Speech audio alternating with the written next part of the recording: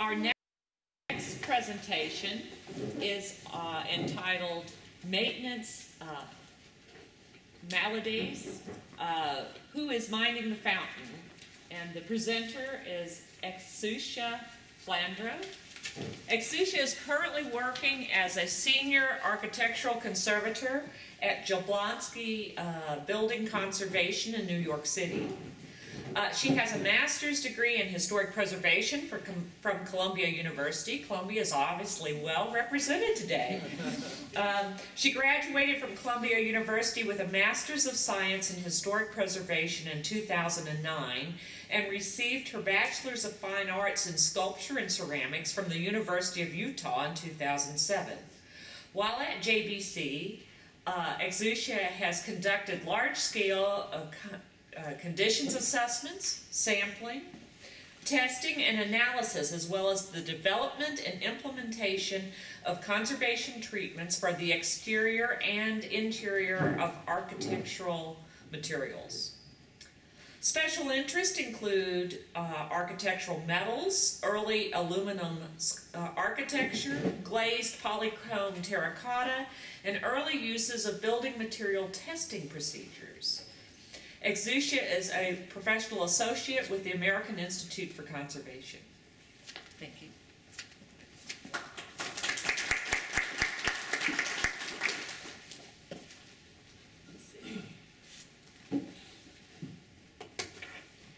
Today I'd like to present to you all the story of the Library of Congress Whitall Courtyard Fountain and Pool.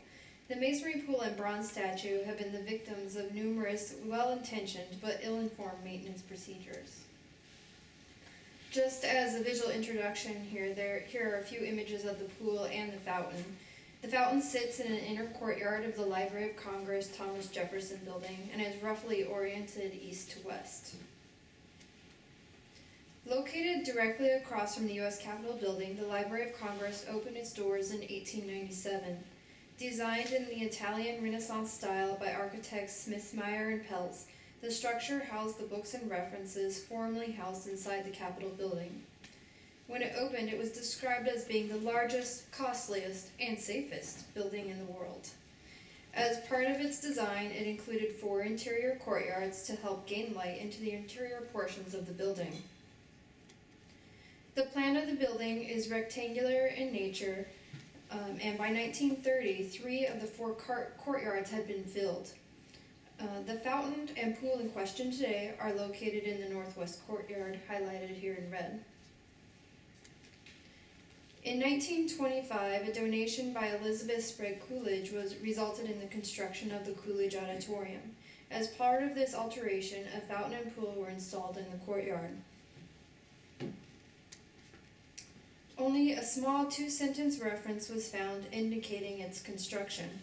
A concrete pool, approximately 12 feet wide by 36 feet long, with a sloping depth from 2 to 2.5 feet, and lined with frost-proof tile and having a coping of limestone, was built in the northwest courtyard. This pool, 18 evergreens, and 8 cement benches were purchased from a special fund for the purpose given by Miss Elizabeth Sprague Coolidge. And that statement was published in 1928, and that's the only record of its construction. There are some early drawings, however. This early plan here indicates this early drawing indicates the slope of the pool, placement of brass pipes and drains, as well as frost-proof tile, limestone, and concrete. This is an image of the completed pool looking northeast. At some point, this picture was taken, we believe in 1927, but it could have been anywhere from 1925 to 1938. And again, another image of the pool in the courtyard. In 1939, another addition, the Whitall Pavilion, was constructed in the courtyard. Funded by Gertrude Clark Whitall, the new building was designed to house Stradivari instruments and to hold concerts where the instruments would be played. When the Whitall Pavilion was added, the original footprint of the pool was cut in half, and a limestone niche was added at one end. A stair was placed on the west end of the courtyard to provide access to the fountain and courtyard. An additional feature was added, which was a sculpture designed by Frederick MacMonnies entitled Pan of Rohallion, which was also donated by Mrs. Whitall to the Library of Congress from her private collection. The bronze sculpture with water features was placed in the limestone niche. Here are two images of the pool and fountain as it appears today. Before going too much further, I thought that it would be important to briefly touch on the history of some of the materials that were utilized in this fountain. The tiles in the fountain are a frost-proof faience tile believed to be manufactured by the Groovy Faience Company. Handmade faience tiles were advertised as being frost-proof and therefore ideal for exterior work, as well as in areas where they were exposed to continual dampness, such as swimming pools and public shower rooms. In this slide here, the image on your left, we see the faience tiles utilized in the shower room for the pool at Dartmouth College. That's from 1921. In a 1922 article on installing groovy faience tiles in a pool suggests that the concrete backing have keys created for the tiles by embedding galvanized or copper nails in the concrete pour, and then the concrete be allowed to cure for 28 days, after which the nails would be bent and the adjacent concrete surfaces scored in preparation for the parge coat. The wall would then be parged level using a mortar mix consisting of 1 part cement to 4 parts sand. After cure, the tiles were recommended to be set in a bed of mortar consisting of 1 part cement to 2 parts sand, modified with a waterproofing additive at the rate of 2 quarts waterproofing to 1 cubic foot of mortar. The tiles were also recommended to be soaked in water, and just prior to setting in the bedding material, the bedding material would be actually placed on the float itself and then put directly on the parge coat before the tiles were installed. Here's a photograph of these frostproof tiles in the Library of Congress fountain. And what's really curious about this is that the reflected color of the tiles changes significantly when it has water in it. They kind of go from a blue-green color to a very kind of fluorescent green, which is quite shocking in this little courtyard. Here's a photograph of the pool taken in the winter after it was drained and then allowed to dry a little bit. Next, where did the sculpture come from? Well, in 1889, MacMonnies was commissioned by Stanford White to design the Pan of Rohallion for an estate in Rumson, New Jersey. And here's an image of the family sitting around the fountain, leisurely eating their lunch, I guess. An excellent description of the fountain I would like to read, partly because I think it's funny, but and this was published in 1913. In the Pan of Rohallion, the boy stands upon a ball supported by miniature dolphins, which spout their streams of water and looked up as if listening, while he blows 2 reeds that issue at a broad angle from his impish mouth, leaning back to inflate his chest until his body describes an arc. It is the attitude of a saucy child that has taken the measure of its little self from the affectionate indulgence that surrounds it. Again, not an antique type, nor a rustically impish like a puck, but with the engaging elegance and self-consciousness roguery of a certain kind of modern urchin." End quote.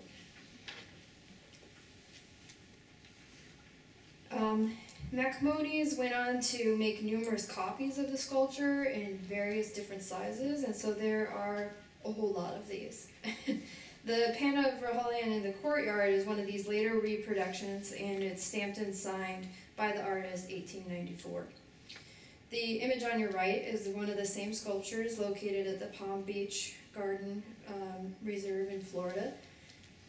And what we were looking for in particular was this same sculpture that was still being used as a fountain. Several of these are now in museums where they no longer have plumbing actually working in them. Here are 2 more of the same, one formerly located in the American wing of the Metropolitan Museum of Art in New York City, and the other in the Atlantic Botanical Garden. And then here's the one that we're speaking about today.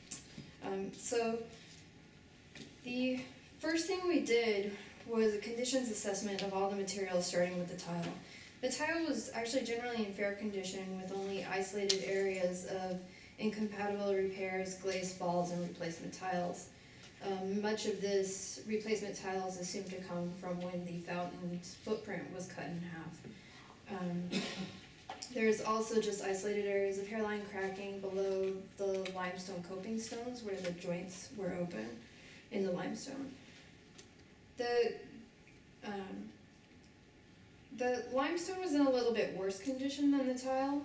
There were two blocks highlighted here in red that actually had been previously replaced, which there isn't really a record of when they were replaced, but they believe it was in the late 1980s. And all of the skyward facing joints and caulk joints had failed. All the mortar joints, however, were in good condition. There is also large blooms of biological growth, as well as heavy metallic staining in and around the niche. The granite pedestal on which the statue stands was in poor condition, with numerous previous cementitious repairs. Some of these had failed, some had caused other damage. Major cracks were found in the plate portion of the pedestal on which the bronze sits, and the pedestal also had surface falls as well as hard water deposits. We were not asked to survey the brick wall of the limestone niche, however, it could easily be seen that heavy biological growth was present, and in some areas as well as prevalent efflorescent blooms. The bronze was actually surveyed twice, once in the winter and again in the following spring, so we could assess how the water was flowing through the fountain. We found that the sculpture actually had quite a bit of mechanical damage in the form of cracking of the dolphin tails. One of the reeds was loose, and best of all, the statue had a hole drilled through the back of the garland, and a Ferris bolt attached to a bronze wire was then attached to the limestone niche. The sculpture also had numerous previous brazing repairs, and the ball on which Pan stands was deformed on one side. Some of the dolphin mouths had been altered at some point to accommodate new plumbing fixtures. The surface patina was in poor condition, with copper chlorides forming at the bottom of the sculpture around the dolphins. Uneven patina formation on much of the front of the sculpture was causing a visual disfigurement, and only small remnants of a protective coating were left. And we did find, if you look on the lower left-hand photograph, what we believe was the earliest, the earliest remaining patina, because there are protected areas because of the way this is positioned in the niche. So as part of our recommendation, we recommended that patina try to be restored by a bronze conservator if possible, and if not, matched. So we also surveyed the fountain while it was on, and the first thing we noticed there was absolutely no control on how high the streams of water were coming out of the sculpture. The fountain was being fed just by the building supply of water, which had uneven pressures at the garden level. So who knows, maybe someone inside was flushing a toilet and then suddenly the streams are like shooting 15 feet. And consequently, no one sits in this courtyard because you never know when you're going to get wet. So, or if they did, they would stand up on the staircase away from Pan. So, in addition, the pool didn't drain correctly, so it frequently overflowed, causing the death of all border landscaping. And we're assuming that the overflow also accelerated the deterioration of the caulk. The plumbing was in poor condition, and it was difficult to determine where the problems even started.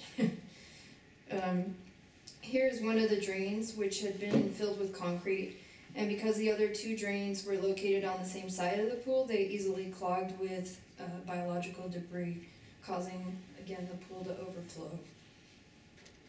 Now, speaking with the maintenance personnel about the fountain, we found out that the granite pedestal had some point broken in half, likely in the 1980s or 90s. And this had sent Pan flying into the pool. Luckily, the pool was full at the time, and this kind of cushioned his fall, because they came in the next morning and he was laying in the pool. So they repaired the pedestal in-house with a concrete mix, and Pan was sent off-site to be repaired, which we assume was where all the braze repairs came from. And then it was repositioned on the repaired pedestal. More recently, when new cracks started to form in the granite pedestal again, that's when they drilled the hole into the garland on the back of Pan and attached them to the limestone. They used bronze wire because they knew a little bit about corrosion and knew if they used the same material, but they made the mistake of using a ferrous bolt to attach their bronze wire. And the idea was that the wire wouldn't keep him from falling if the pedestal broke, but it would keep him from tilting forward as the pedestal broke. So there's also some records that at some point the water had been heavily chlorinated, similar to just residential pool maintenance, which would explain some of the efflorescent blooms and copper chlorides which are formed at the base of the sculpture. The water we found had been chlorinated to prevent biological growth on the limestone, which apparently was why the 2 limestone units were replaced in the niche, because they couldn't remove the biological staining that had occurred. So this is an escalating problem. So what we learned from all this was the extreme importance of maintenance monitoring, and how periodic monitoring could have prevented the majority of the problems now occurring at this fountain. So as part of the preservation plan for the site, we recommended that a maintenance program be implemented and that it include a concise maintenance manual. I like to think of it in terms as a car maintenance manual, which has all the crucial information, but also tells you when to take the car to a mechanic. And if needed, the mechanic can contact the specialist. The manual should include an educational portion where general information is given about each material and what to look for in terms of basic deterioration. An example would be granite and cracking. The manual would also include how to monitor each material, measurements, photographs, checklists, as well as how frequently this monitoring is to be completed. An updated contact sheet is to be included in the manual, so if some point of concern is observed, the correct party can be contacted. One project that we had good results with this sort of program on a smaller scale is at the Tenement Museum in New York City, where the cleaning personnel are just directed to tell the manager of the museum when they clean up plaster dust. And in turn, the manager of the museum takes a look at where the plaster dust came from and then decides whether or not to call the plaster conservator for further inspection. For this purpose, also general treatment reports issued by a conservator or a specialist should be easily accessible in case they are needed for future reference. For all maintenance procedures to be completed in-house, a step-by-step procedure with product data information and any tools required is to be in the manual. For this fountain, that would be something like treating the limestone for biological growth perhaps twice a year. At minimum, the person in charge of monitoring the fountain should be capable of understanding when a change has occurred, which could lead to more catastrophic damage. The plan should easily allow for changes in personnel, and while it should be thorough, it needs to be concise so that it is actually used and implemented. For the individual materials, a hierarchy of materials has to be established by the owner and conservator and specialist involved. So if necessary, the condition of one could be sacrificed to save another. For example, in this fountain, we would say that the bronze ranks slightly higher than the granite pedestal because the bronze has more value and meaning to the Library of Congress than the pedestal. So it may be necessary to replace the pedestal. Creating this hierarchy may not be as simple as it is in the case of this fountain, but is essential to the preservation of fountains as they are meant to be active sculptures. In addition, if at all possible, there should be one person who's in charge of monitoring the fountain on a regular basis. What had occurred at the Library of Congress was that no one really had the job of monitoring the fountain, and so it was passively taken care of in terms of interventions only after something had failed. And in the interventions, while very well intentioned in this case, were not always appropriate and in some cases caused further deterioration of the historic fabric. It is our hope that with a strong implementation of a monitoring program and a maintenance manual in the historic preservation plan that the preservation of the fountain and pool will be ensured over time. I thank you for giving me the time to speak about this fountain and hopefully provided some guidance and maintenance on maintenance manuals and also the consequences of what not having one are, so that we can keep Pan and other flying sculptures grounded for the time being. Thank you.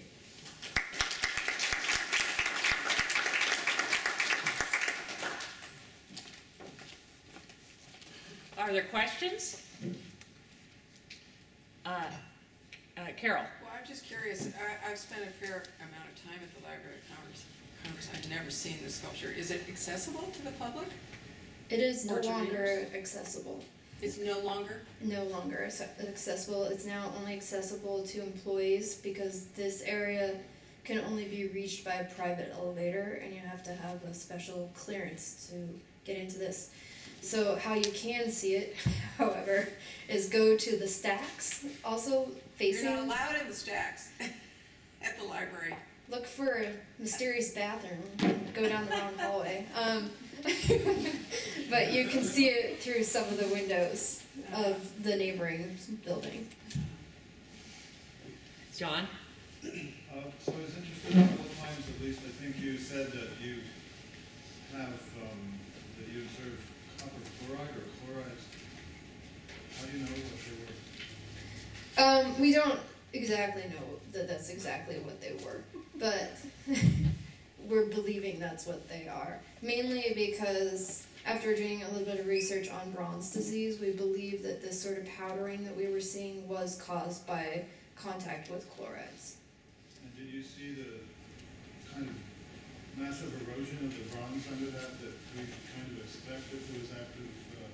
We did on some of the dolphin tells. And also on the lettering, there it says Pan of Rohallion along the bottom, and some of that, when you kind of pick at it with like a plastic dental tool, like it basically falls off. And did you see the progression in color of the corrosion from white when it first develops to a greener color as it becomes a slightly different compound? I don't remember seeing that. I do remember seeing some of the white powdering, but I'm not so sure about a progression of color within one area of deterioration. I just wanted to raise that because it's so common for us to mention bronze disease. It's actually an alarm factor that helps us get attention of our clients and so forth. But the actual observation of chlorides on the surface, outdoor bronze is interesting. It does not, it's not always there, but I think it is. But it should be a major alarm factor. I mean, I can say that one thing is this kind of reminded me like when you see marble deteriorating outside, when it looks okay and then you touch it and you know you have marble in your hand, and and that's kind of what this appeared to be, where it looked okay until you kind of dug into it a little bit, and then there's just powdering underneath the surface layer. That sounds terrible. But, yeah. Thanks for reporting. Other questions? Thank you.